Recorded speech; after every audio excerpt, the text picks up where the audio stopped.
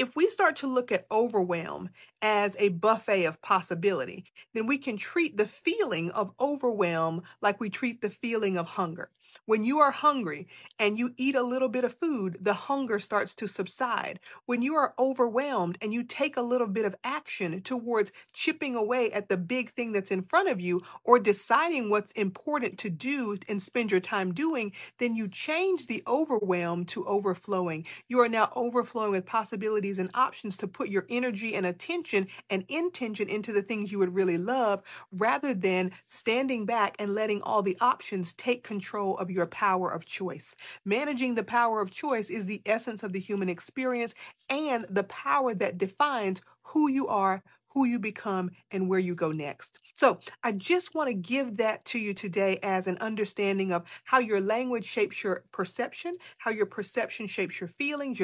dictate your actions, and your actions are always going to give you a result or some data, and that result and data is the life you're living.